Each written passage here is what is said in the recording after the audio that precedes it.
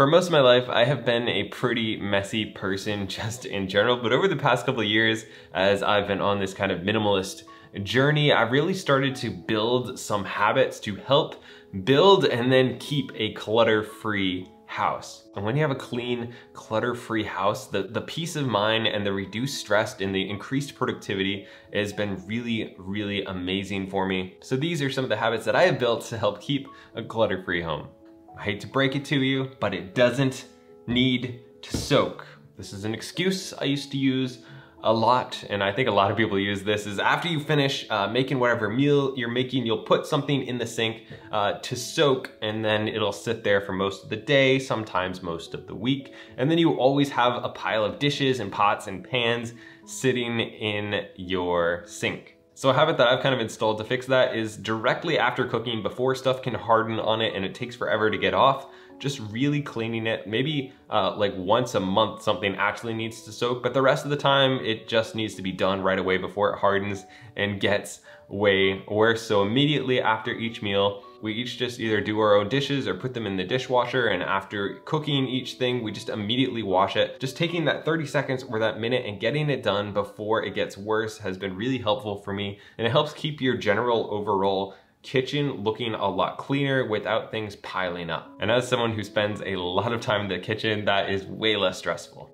Routines. Having a morning routine and an evening routine is super helpful for a ton of different things, but it's also helpful for keeping your house clean and neat and tidy. I mostly focus on the evening routines because I like to have my morning very clean and simple. I don't want to have to do anything like cleaning up the kitchen or picking up my clothes or anything like that. I want to make sure I have time to, sit down with a cup of coffee, do some reading, chill out, plan out my day without having to stress about cleaning up. So I've kind of set a rule where my evening routine is never going to bed until the house is like pretty much clean, not like vacuumed and spotless and perfect, but like there's not stuff on the counters, the dishes aren't out, my clothes aren't just laying around, like everything's kind of set up to make the next day really enjoyable and kind of set yourself up for success. So just kind of making decluttering a habit instead of an event.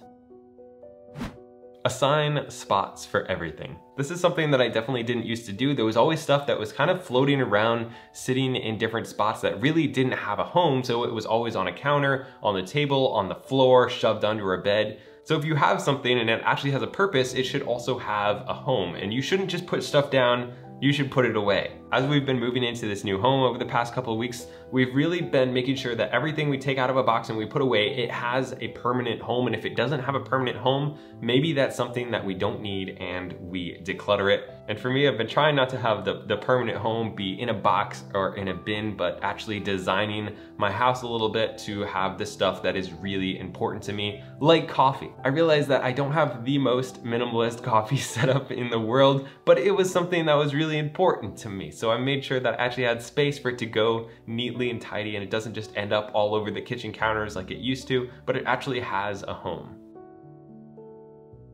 Donation box. We've had pretty much an ongoing donation box for about the past year, and I think this is really a huge help when you're trying to have a clutter-free home, and just having it around always makes you aware that as you're going about your daily routine, as you're doing your daily things and you see something that you don't need and you think, boy, I should, declutter that next time I declutter, well, now you can just throw it in the box right away. Every week, every month, whatever it is for you, however much you're getting rid of, you can just go and drop it off, or you can go and sell it. We've just pretty much always had one going on. It's been really helpful for us, and it kind of makes the whole decluttering process a little less daunting, a little more effortless when you don't have these huge tasks. You're just kind of, as you're going through a few things a day, just continually filling up that box. If you guys have any more habits that I missed, I would love to hear them. I'm always looking for more tips, so throw them down in the comments. Make a rule about your flat surfaces. It used to be a huge issue for me. Just as you walk in the door, you throw stuff down on the counters, on any flat surface really, just anything that had area would collect something. I know I'm not the only one who does this, but it feels that way sometimes. So we have recently kind of implemented like a flat surface rule where we're just not allowed to have anything on specifically this island, but on the countertops, on anywhere where it doesn't belong for more than like a day. If you put it there in the morning, it has to be cleaned up by the nighttime. And that's been really helpful for me because when you walk in and you see a room where all the flat surfaces like look like actually nice and what's supposed to be there is there and what's not supposed to be there, it is not all over the place. It's so much less stressful. Like it really does make a big difference mentally for me. Meal plan and reset. We've been trying to do this every Friday or Saturday morning before we go to the farmer's market, is to decide what exactly we're going to eat for the next week and then going out and buying just that stuff, not other stuff, going through the fridge, throwing out stuff that's old or moldy, or just like actually eating that stuff so that it doesn't pile up. It's actually pretty easy to collect a lot of food clutter, just stuff that you got just in case, or you were hungry at the store, or you don't even know why you have it, and then all that stuff starts filling up different cabinets and spilling out over your fridge. It's very easy to have way too much food or way too much random food that you're not actually going to eat. So we've been trying to simplify that and streamline that as much as possible so we're not wasting time. We actually have space for all of our stuff that we are going to eat to go, and our refrigerator is not cluttered all the time, but it actually has been relatively open, which has been really nice. By the way, guys, if you're enjoying this video, don't forget to drop a like and subscribe to support my coffee addiction. Find and address your pain points. These are gonna be very different for everybody, but you generally know what your problem is. Maybe you have a drawer that's just constantly overfilled with stuff, or every day you have your mail all over the place and it just gets strewn about your house. Finding out what that problem is and then creating a system to address that, like always dealing with your mail immediately, opening all the letters, throwing out all the junk. You have a file where things go so that it doesn't just sit on the kitchen counter and then it just continues picking up more and more stuff. Kind of taking a step back and evaluating what is that problem that's really bugging you, but it's just continually just keeps happening and you really would like that to change. Usually there's this little habit or little system that will cure that problem in like a minute or under 5 minutes every day, and you won't have that stress anymore.